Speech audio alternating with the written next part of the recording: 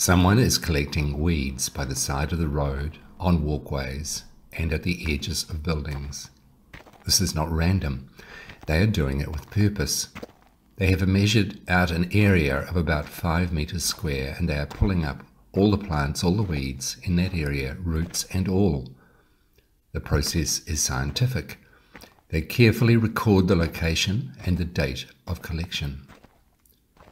But this is not just science.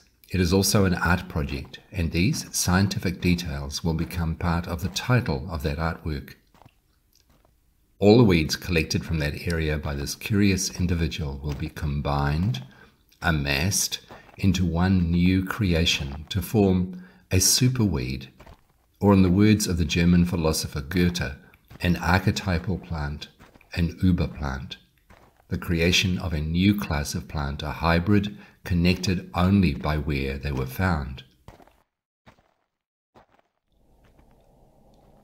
The artist is Australian Caroline Rothwell, and we are going to study her method, the way she behaved as an artist to create our own art. This video explores why artists and art students study other artists. There are many ways of studying an artist: just looking at their work, learning about their life, copying their style, copying their technique, or studying their processes, their methods. What all these ways have in common is that they are ways of improving our own skills and gaining inspiration. If you're new to the channel, consider subscribing and hit the notification bell. If you like the video, leave a thumbs up and comment down below.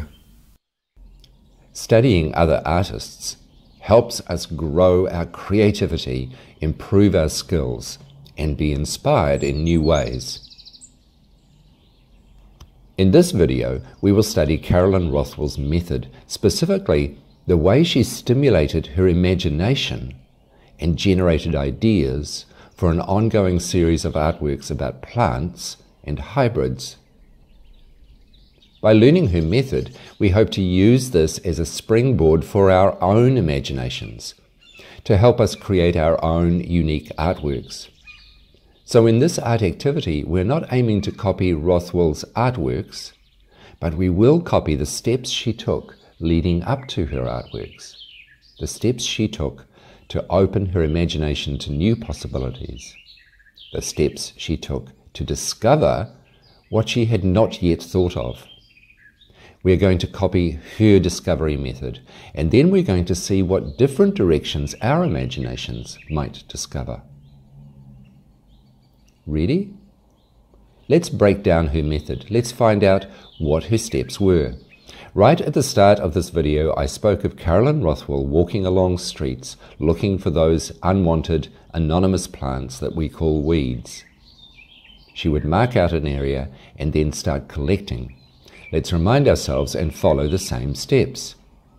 The first step is to find a place with lots of weeds, on the side of the road, in cracks in the pavement, in vacant lots, at the edge of playgrounds.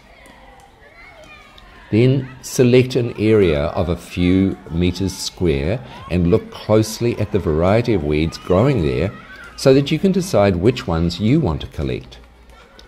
Carefully pull up the weeds you want, roots and all.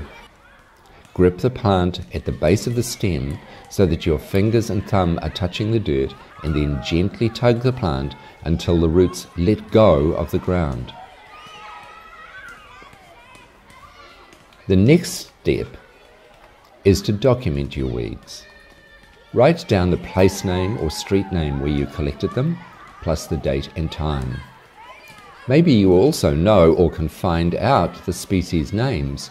That's a bonus. Now carefully lay out each weed on a sheet of paper or a plain surface and photograph them one at a time in a good light. Because the weeds are going to wilt and wither quickly, you need to photograph them as soon as you have collected them. Now the next stage is a combination of documenting and beginning to activate your imagination. Carefully draw your weeds. More specifically, using line drawing, patiently record the outlines of all the details that delight you in the weeds. You might want to draw or even trace parts or the whole weed, whichever aspects intrigue you. And you might want to make some color notes. These first 5 steps should be done in one session while the weeds are still looking fresh.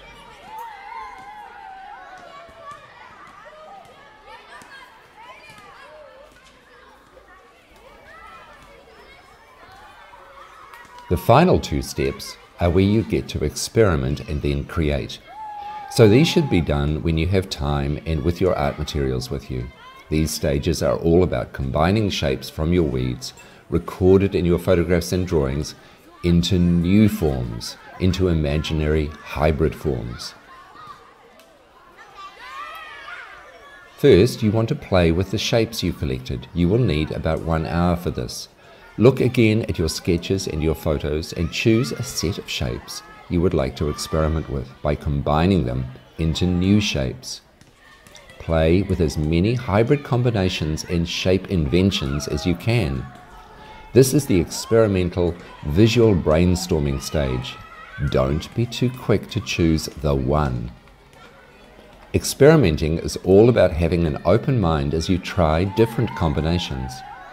Experimenting is about not doing what you already know, but playing around until you discover things you would never have thought of.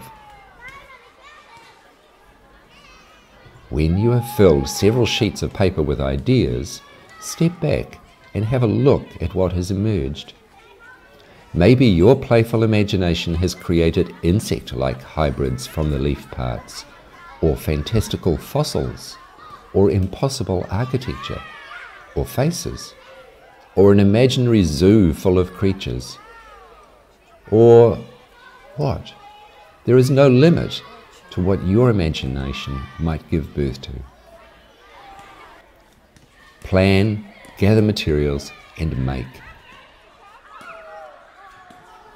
Now for our bonus section. Caroline Rothwell invites you to create your own hybrid plant online.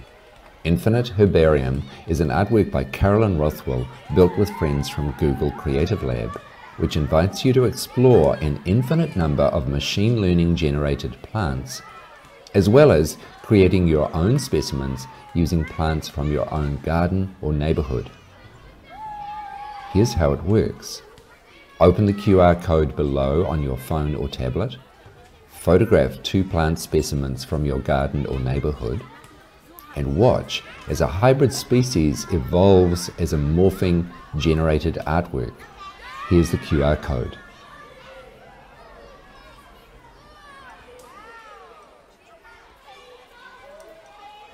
And here are those 3 steps again.